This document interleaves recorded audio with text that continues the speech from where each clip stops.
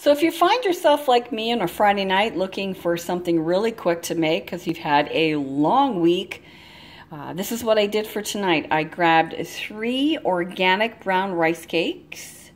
I put a little bit of tzatziki to give it some taste, low fat. I put a beautiful bed of fresh spinach, some chopped tomato, a little bit of black olive, and some shredded chicken breast. Delicious. You'll absolutely love it. Great way to get some protein at the end of the day, some alkaline, and a little bit of organic. So try it out. Enjoy. Have a great day.